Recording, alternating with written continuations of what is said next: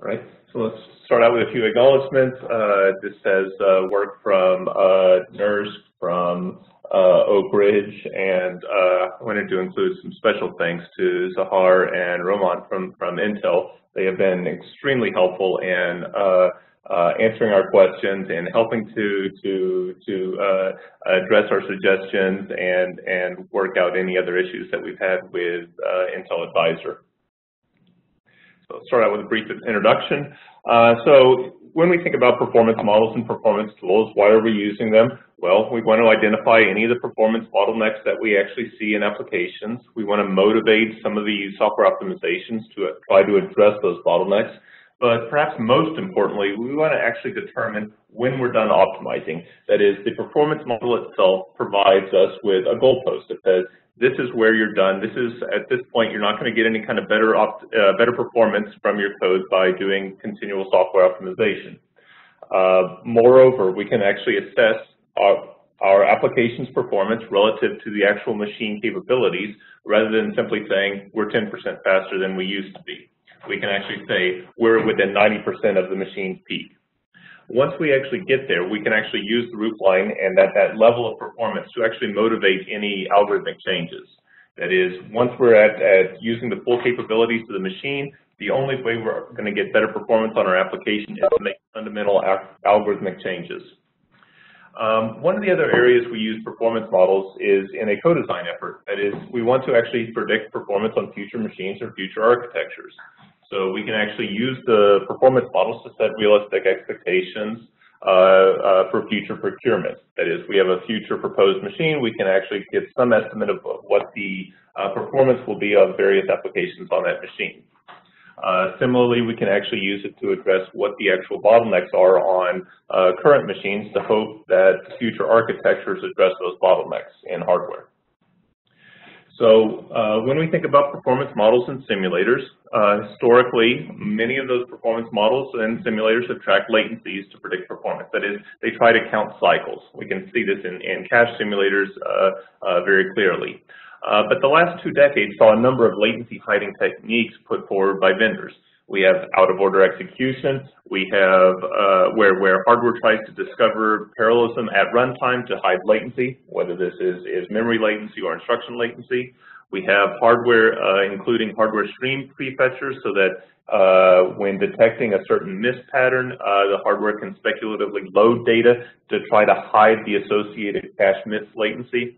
And we have massive thread parallelism, where we can simply quickly switch between threads in order to always have some useful work to actually execute and thus satisfy the latency bandwidth product of the machine. And ultimately, effectively, these latency hiding techniques has resulted in a shift from a latency limited computing regime to a throughput computing limited regime. That is, instead of being limited by latencies by nanoseconds here and there, we are limited by the underlying rate of which we can move data and perform computation. So the Roofline model is a throughput-oriented performance model. It's going to track rates, not time. It is augmented with Little's Law. Basically, the concurrency is the latency bandwidth product. And it is going to be independent of instruction set architecture for the most part and the underlying core architecture. So this allows it to be easily applied to CPUs, whether multi-core or mini-core, to GPUs, and even to Google's sensor processing units. Fundamentally, we have 3 main components in Roofline-based performance modeling. We have machine characterization. This is going to set some realistic performance potential of the underlying system. We have monitoring. That is, we want to actually characterize an application's execution. And then at another aspect, we have application models. That is, for the ideal architecture or the ideal compiler, how well can our kernel actually perform? And so that basically sets an upper bound to say, no matter what we do for optimization, no matter how well we can improve the architecture, here is the ultimate performance bound that we can get for our application. So let's start out with a simplified version of the Roofline. In this case, it's a DRAM Roofline.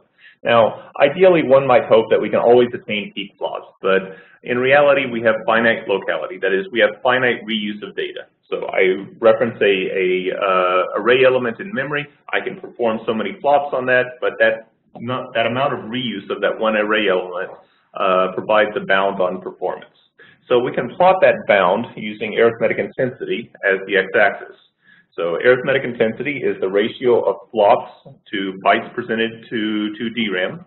Our performance bound, we can thus say, is not just simply peak flops, but also includes the actual bandwidth of the underlying machine.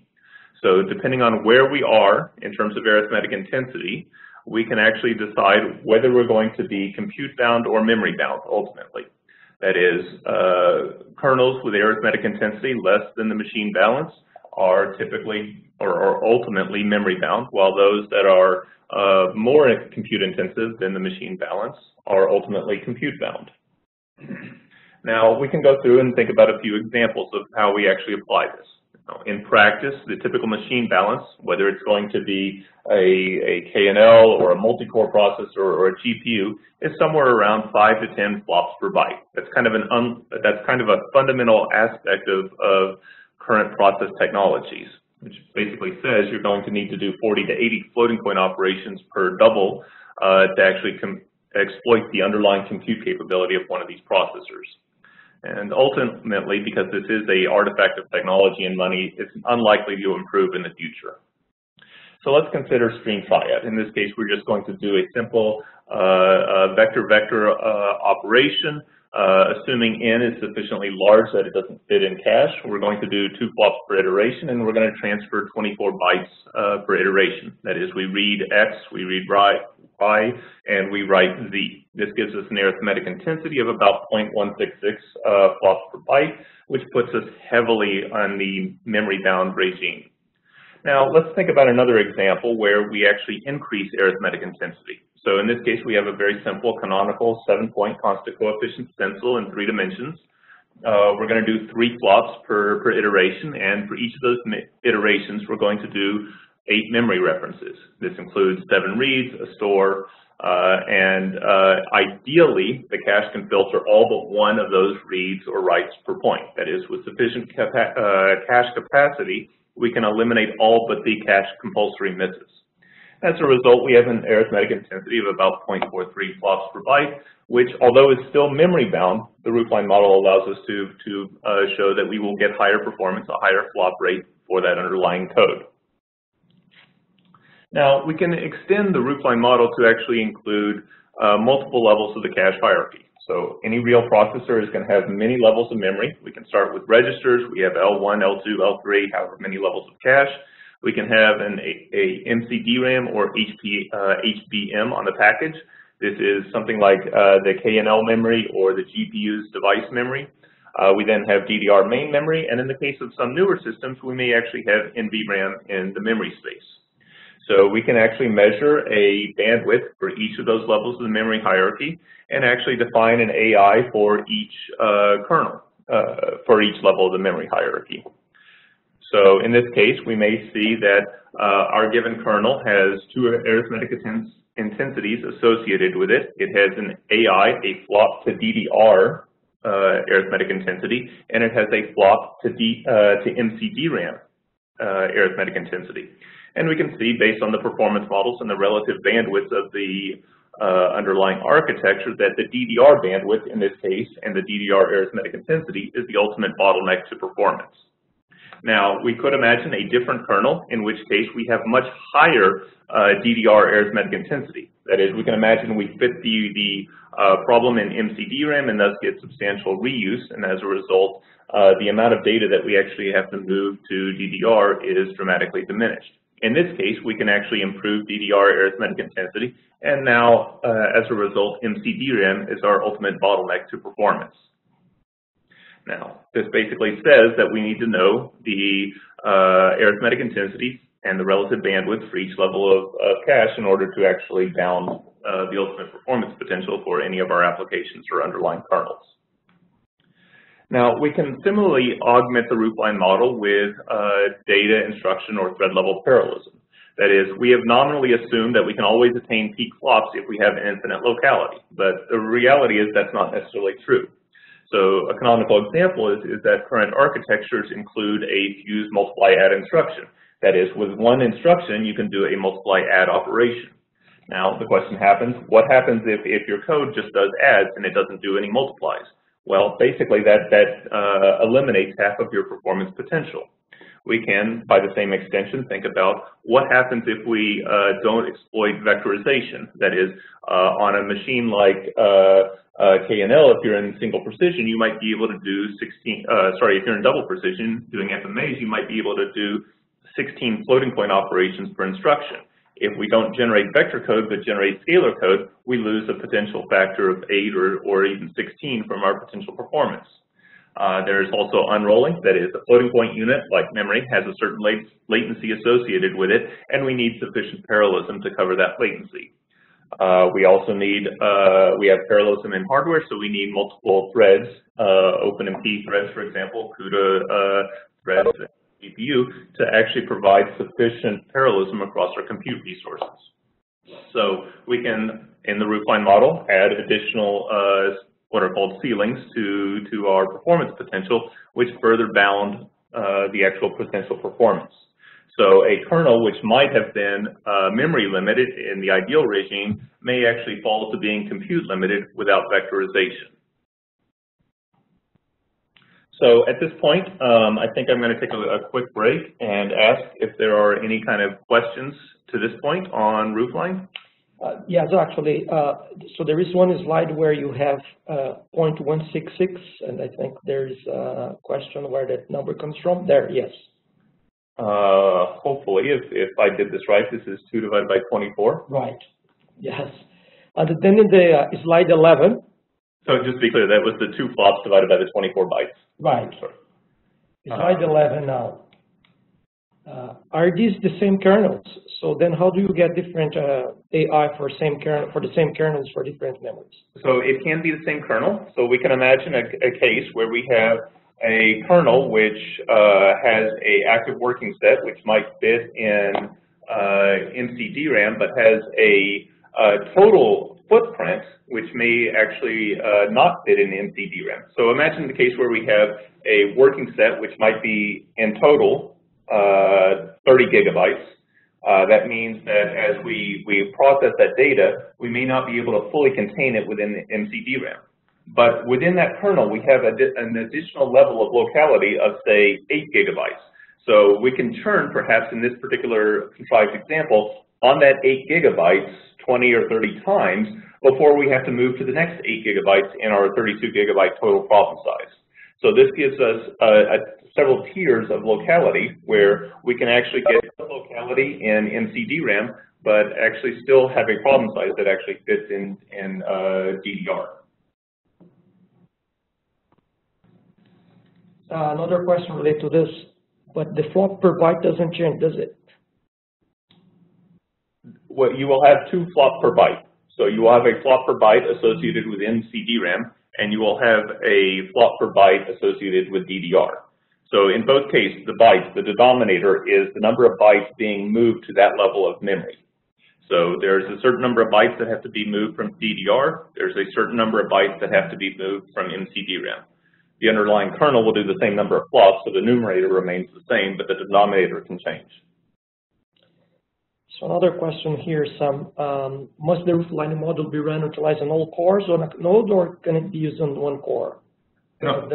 So you can certainly use it on one core. If in the case you want to actually test what is the Amdahl effect of this machine, you could theoretically collect the Roofline data for a single thread on a 60-core KNL and actually determine how much lower your associated MCDRAM and DDR bandwidths actually are.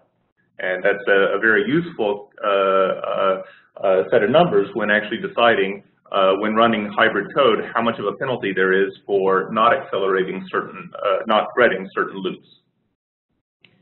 What's DLP in slide 12? DLP? Yeah. DLP is data level parallelism. So it's essentially vectorization, or SIMD.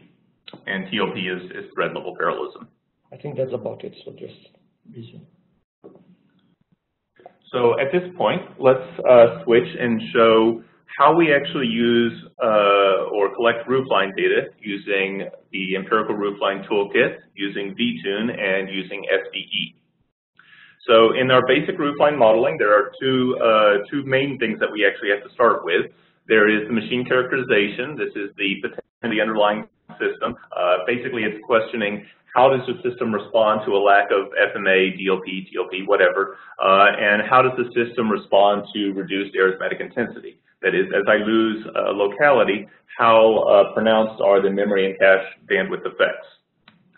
That could be extended in the future to include how does it respond to NUMA, strided, random access patterns, whatever. But there's the corresponding aspect, which is how does, when I actually instrument my application, what are the properties of my application's execution? That is, when I sit down, what is the application's real arithmetic intensity as measured on the target machine? How does the AI actually vary with memory level? That is, the L1 AI or the MCDRAM AI or the DDR AI. And similarly, how well does the app vectorize and whether or not it uses fuse, multiply, add? So the first question, how fast is my target machine? Well, there are a few challenges associated with this. It's not quite as simple a question as it might seem on the surface. We have a large number of systems. We have new ones that come out every year. Each of them is associated with a huge amount of documentation that one might need to assimilate in order to actually predict what the actual performance is. And unfortunately, the actual real performance numbers are often less than the kind of marketing numbers that are actually advertised for machines. This is actually further complicated by the fact that compilers can actually give up on big loops.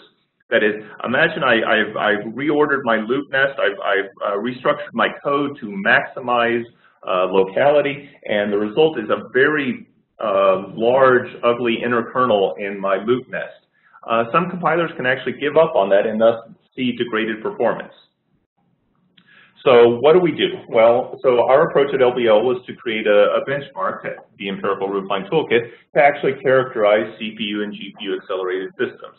So in the most basic sense, it will measure the peak flop rates of those target machines. It will measure the bandwidth of each level of memory hierarchy, and it's written in a MPI plus OpenMP/CUDA version so that you can run on multiple sockets without incurring NUMA effects, or you could run on multiple GPUs on a single node in order to get the full potential of a multi-GPU node architecture.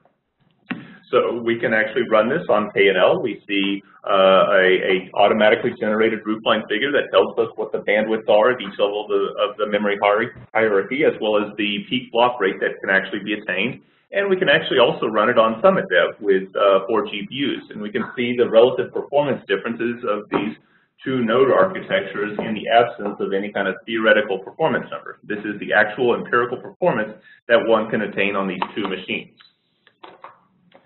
So on the second half of the question, which is application and instrumentation, this can actually be an even more challenging problem.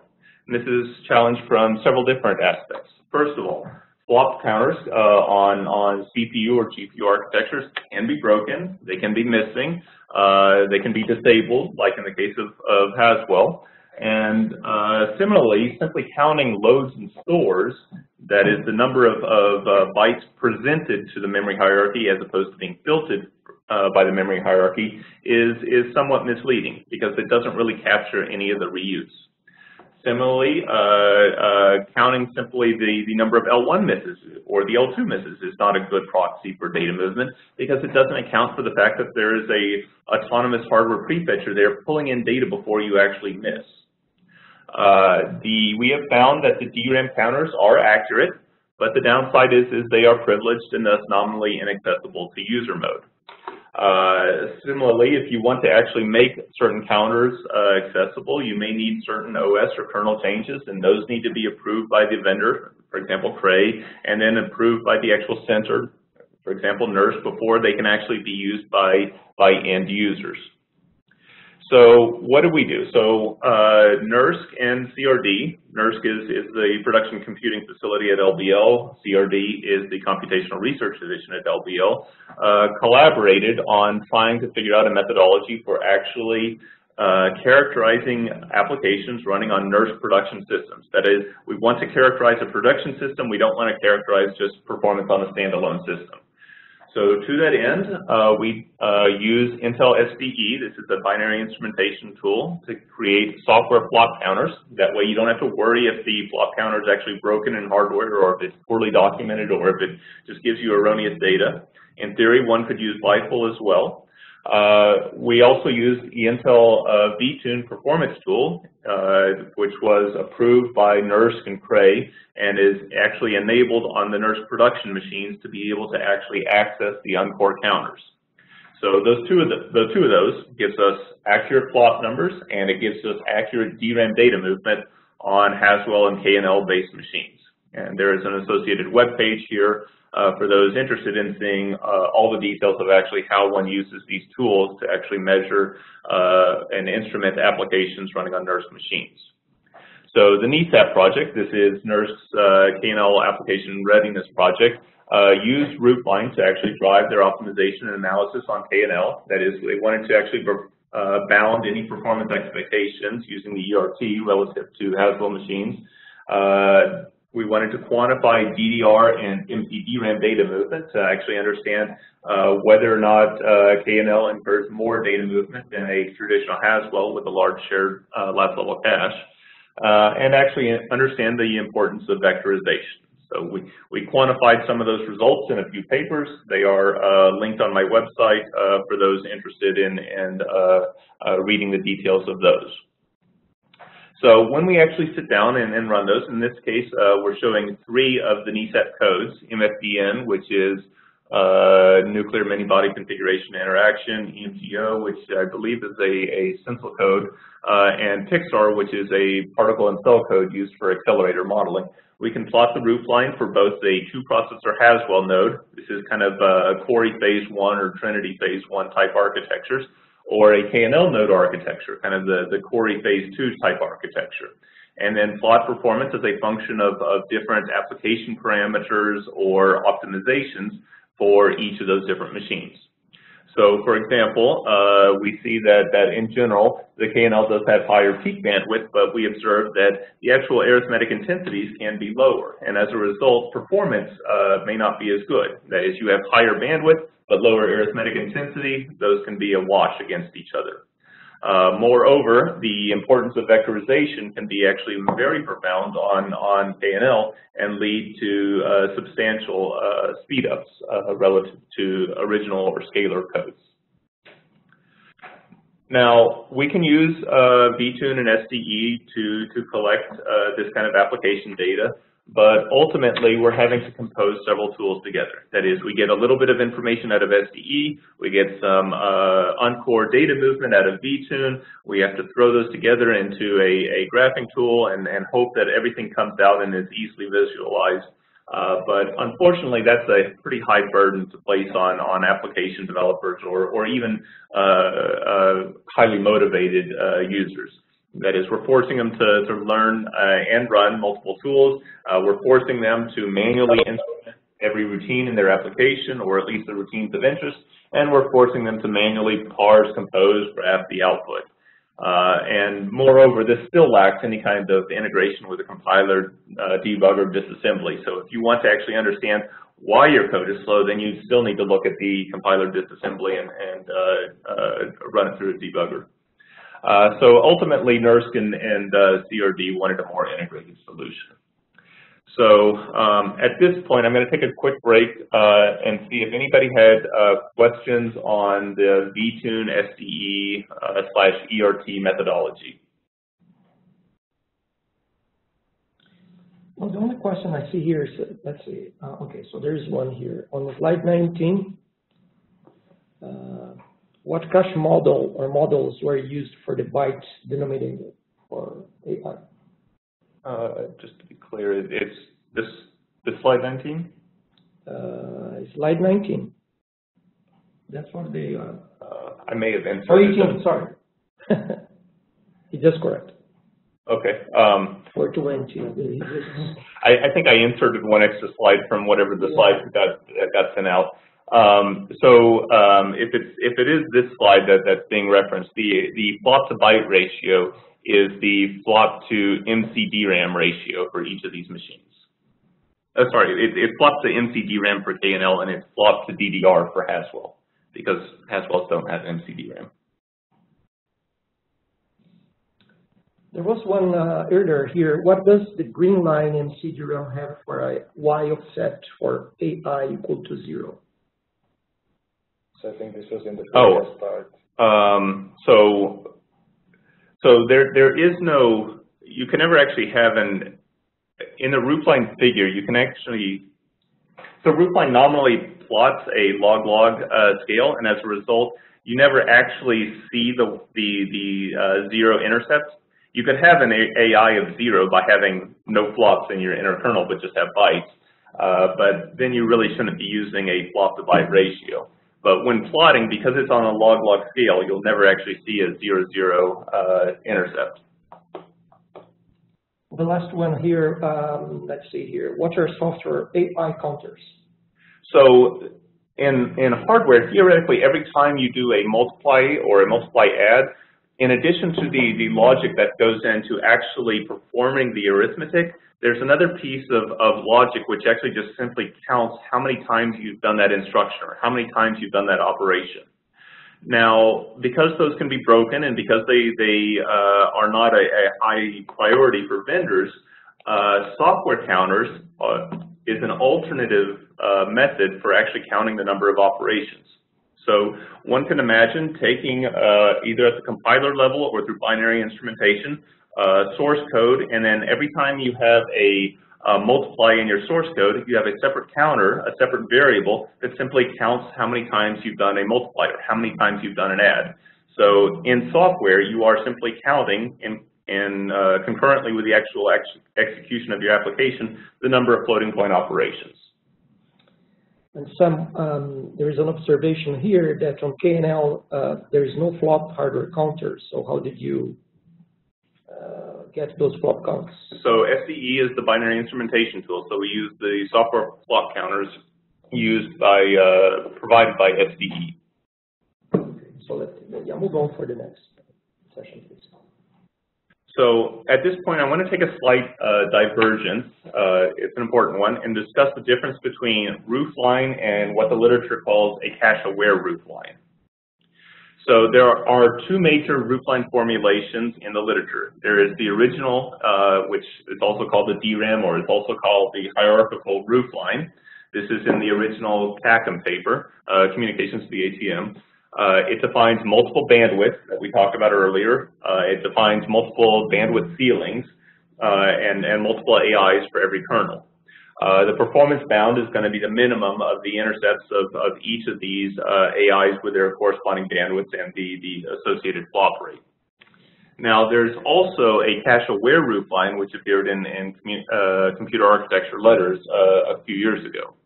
Now, in this case, it defines multiple bandwidth ceilings, but uses a single arithmetic intensity, and that arithmetic intensity is the flop to L1 byte ratio.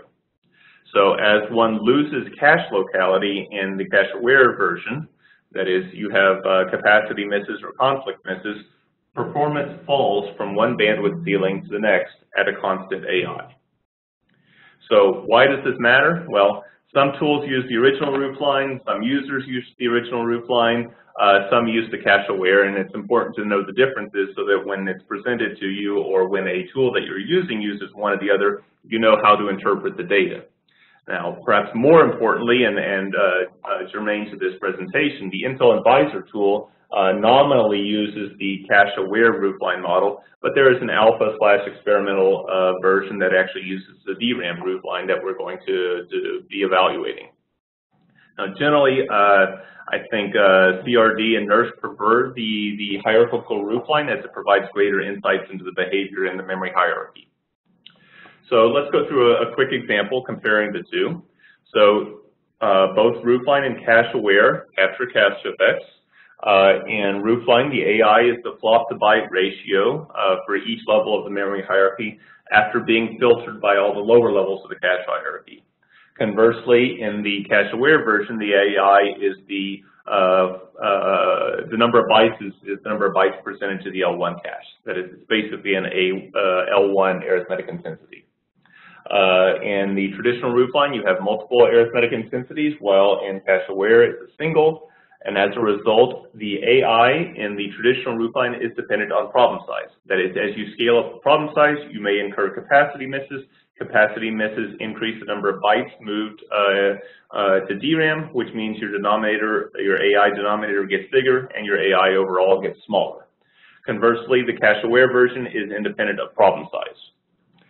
So we can directly observe locality and cache effects in the traditional roofline model, but they are kind of indirectly observed in the cache-aware version.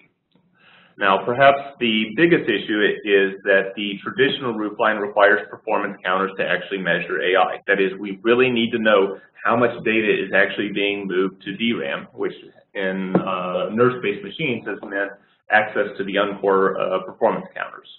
Conversely, the cache-aware version requires only static analysis or binary instrumentation to measure AI, and thus it's much, much easier to implement and doesn't require any kind of special permissions or privilege levels to realize. So let's go through an example.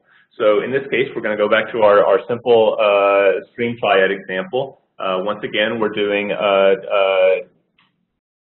2 flops and 24 bytes. We have no cache reuse, and as a result, we end up with the same DRAM AI as the L1 AI for problems that don't fit in cache. So let's think about how we plot these two. So if in the traditional roofline model we had a DRAM line and an L1 line, we can simply plot the associated AI. In this case, it's the same AI for DRAM and for L1, and show that the performance is actually ultimately bound by DRAM. Conversely, in the cache-aware version, once again, we have always just a single AI, and we can actually look at what our observed performance is and show that it is highly correlated with the DRAM bandwidth. So at this point, we can think about moving to a slightly more complicated kernel. This is our 7-point stencil. We have 7 flops, 8 doubles that we move. In theory, at the L1 level, we have a AI of about 0.11, and this is assuming compilers don't do any kind of fancy register shuffling to reduce the number of loads. But in reality, we have some degree of cache reuse. That is, some of the references in our stencil are reused from one iteration to the next. They are reused within the cache hierarchy, and as a result, the DRAM AI tends to be larger than the L1 AI. Basically, DRAM moves, we move less data to DRAM than we move to and from the L1, but of course bandwidths are different. So if we were to plot this in the traditional version, the traditional roofline will have 2 arithmetic intensities, one for L1 and one for DRAM. We can plot the intercepts for the 2, and in this case, we might say that the actual performance is going to be the minimum of the 2, and it is bound to the DRAM bandwidth. Conversely, for the cache-aware version, we have a single AI based on the flop-to-byte ratio presented to the L1. We have an observed performance that is somewhere between the L1 and the DRAM line. That is, in reality, if we just look horizontally across here, we're getting the same performance number in terms of flops, but in the cache-aware roofline, we see a observed performance somewhere between L1 and DRAM bandwidths. Now, we can actually infer that that says we've got some level of cache locality, but not full locality in the L1. Now, if we go from a small problem to a larger problem, that is, we move from, say, a 256 cubed grid to a 512 cubed grid, what happens? Well, going from small to large in the traditional roofline model means that we get the same L1 AI, but lower DRAM AI. Essentially, we're incurring capacity misses.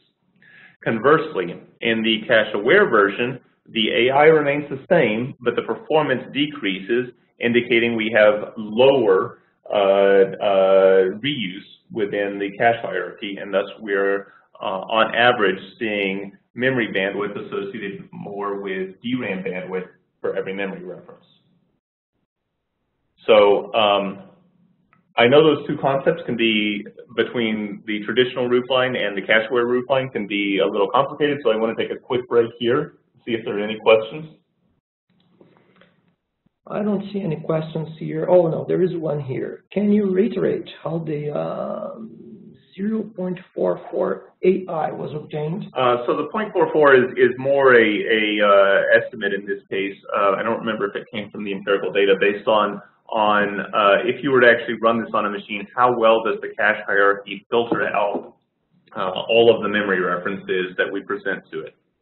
So in this case, it basically is getting something like, well, in the asymptotic limit where we have no capacity misses, if we go back to the stencil code, ideally we would have just filter out all but the reference to the right of new and the leading element of old, which means 16 bytes and 7 flops. So I think you can take 7 and divide by 16 and probably come pretty close to 0.44. So going back to slide 20, the conclusion was that all the apps were memory bound? Ultimately, they are bound by memory bandwidth. That is, for the arithmetic intensities that these NESEP codes have, they are ultimately bound by memory bandwidth. That doesn't say that the actual implementation at a given instant is completely bound by memory bandwidth. We observe on something like Pixar that it is still difficult to actually hit the memory bandwidth limit, and particularly difficult in the original implementation without any kind of tiling or vectorization.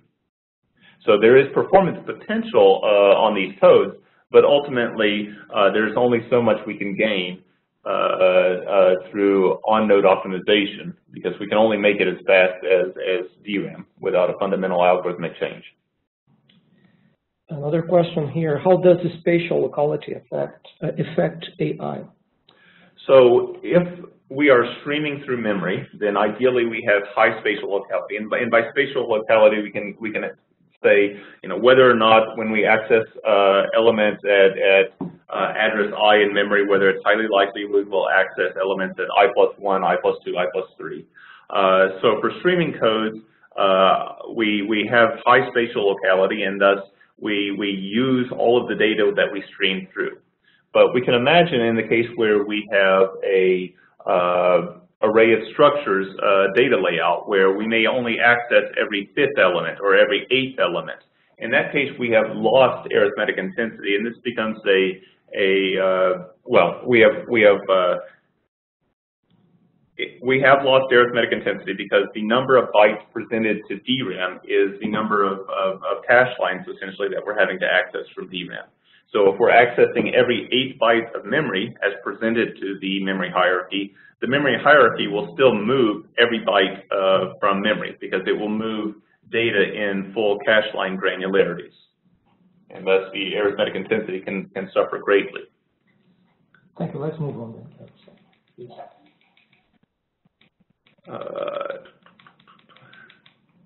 So at this point, we're going to switch to a demo of Intel Advisor.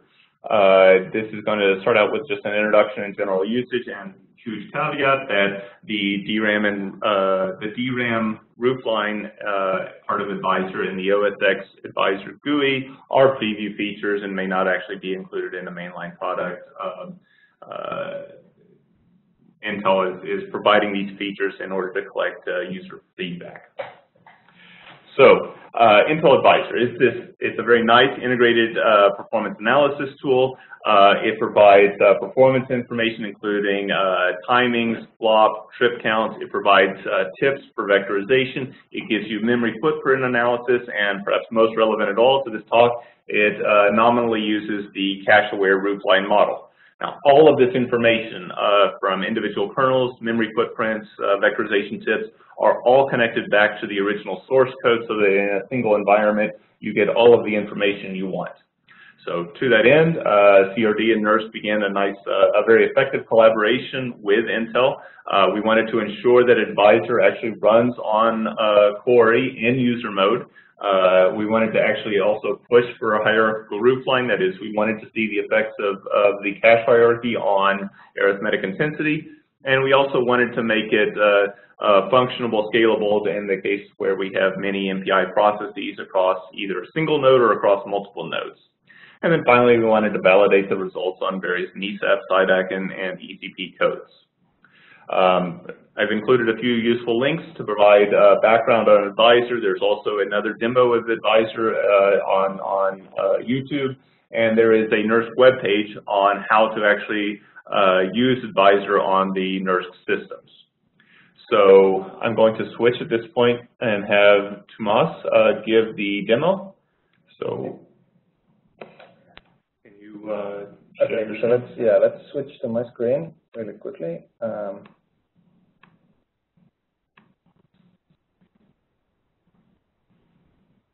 There we go. So I'm just going to show the same slide. So here are instructions on how to run Intel Advisor on NERSC to instrument an application. So compiling is easy. There is not much extra needed. You only need to include the -G for debug flags, and then you either start an interactive session with the salloc command or submit to the batch queue by writing a sbatch script. You don't need anything different if you're using the product 2017 Advisor version that we recommend for users. There are extra, you need to add, basically give extra permissions to the Anchor counters for the DRAM roofline that I'm going to show briefly at the end. But that, like Sam said previously, is still an experimental version. To collect the data, there is an Advisor module that you need to load that links you to the Advisor binaries. And after that, we recommend collecting data using the command line interface to Advisor, which has this complicated name advixi-cl. To collect all the information for Roofline, you need two collections, and this is because the first collection, which is on the first line here, -collect survey, is a sampling-based collection that is used to get the timings for the loops in the application and various other survey data like vectorizations. And this is very fast, so it should run in roughly the same time it takes to run the application normally. The second part is the trip counts collection that actually collects the flops and the bytes, and this is an instruction counting collection, so it has a fairly high overhead. You can expect something like 5 times your regular runtime. But once these two are collected, and I want to point out here that you have to specify the same project directory to Advisor where it creates a database, and then the trip counts collection just adds more data to it. You can launch the Advisor GUI. So this you can do on a login node. The collections should be done on a compute node. And again, you just load Advisor and then launch the GUI with this advixi GUI command. So I've run these collections for the stencil code that Sam was talking about, and now I'm going to switch over to the GUI, and in this first part of the demo, walk through the GUI quickly, show what's in there and how to access the roofline. So the first thing you see is when you open the GUI is a welcome screen, and here you can open your result. I've already done that, so I'll just go to show my result, and that should take you to a summary screen that looks like this. So this gives you some general information on your application. Things like you can see that the total number of flops has been counted, the total AI is here. you see that we run this using 16 CPU threads. So this was run on a single socket Haswell node, of a single socket of a 2-socket Haswell node. You see metrics for vectorization efficiency, and then you see your top time-consuming loops highlighted. The real stuff is under this survey and Roofline tab, and once you go there, it will break up all this information by loops in your code. So here in this example, we have 5 main loops that are using roughly the same amount of time. You can see that here that you have the flops for each loop, the AIs for each loop, and then if you move further, you see information on how well the loops have been vectorized, what are the vector lengths, what are the trip counts, what are the instructions that have been issued, data types, and so on. And in the bottom part here, it actually links this information directly to your source code. So I can click on one of these loops, and it will point me to the line in the code where this loop starts, and give even some information by source line, such as time and what instructions have been issued. There are multiple tabs here at the bottom that contain useful information. The top-down gives a top-down structure of where the time is being spent in the code. So in this example, we have these 5 loops called bench stencil version 0 to 4 that are each using approximately 1/5 of the time. You have this code analytics tab. I find this very useful. So it gives you a summary on the instruction mix that your application has used. So we can see that about 1/3 of our instructions are accessing memory. Then we have compute instructions, mixed instructions, which are basically compute and read or write, and then something else that could not be categorized. So this gives you a nice quick overview of what the code is actually doing. You can view the assembly if that's your thing, and this also highlights blocks of pins blocks of assembly code to the source code of your application.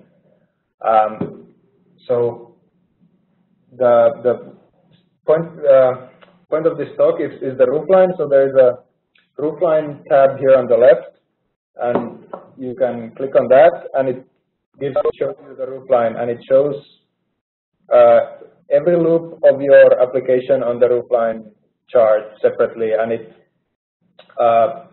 colors and sizes the points with regard to the time that's spent in them. So in here, all of the loops spend about the same amount of time. So I want to repeat that this is the cache-aware Roofline. So you see here that all of our loops have the arithmetic intensity of 0.12, which is, I think Sam mentioned 0.11 was what they expected. So we're pretty close. And here you can move over them with the mouse. You see the flops you're getting, the AI that's been measured, and still you can navigate back to the source code to see what the individual loops are doing.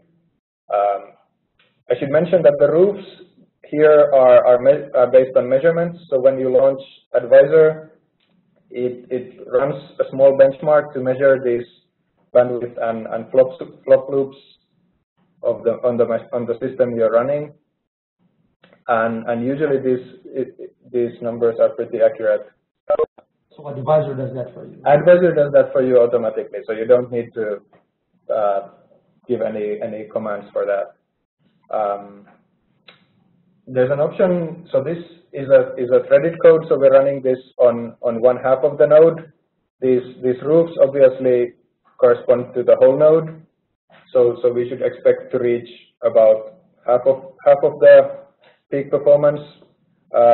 There's an option if your code is not ready to go to roofs for a single threaded application, which can be useful. And I think they're working on increasing the flexibility here to show you roofs for running single socket, for example, that we would ultimately like here. Okay, so this was a quick overview of the GUI. So there are screenshots on the slides of the things I just went through. Are there any questions at this point? I think there was, let's see if someone is going to ask a question about this. There is one that I think remained here. Is there a tool to calculate DRAM AI or L1, L2 AI for a complex application code? And not only small kernels. So in principle, Advisor, you can run Advisor on a complex application code. The limitations are kind of that the runtime should not be too long. So in the order of minutes is probably still okay. And if you have a hybrid code that uses MPI and OpenMP, it will analyze every MPI rank separately, and that can create a lot of overhead. So we recommend just collecting Advisor data on a single rank and looking at that. So the question was about DRAM and L1, L2. So at the moment, Advisor only does L1. We are working with Intel to produce a version for DRAM, and it's pretty far along. So I will show you, if I have time in the final part, an example of this stencil code with the DRAM Advisor. And I think L2 is on our shopping list, but I think Intel has only so many resources to dedicate to this other time, so they will work on it in the future, I hope. Okay, so two related questions here. Is the Roofline plotter showed for the whole application, or the the loop, or just the loop you have highlighted? So the whole application in this case only has these 5 loops that are plotted here on this roofline.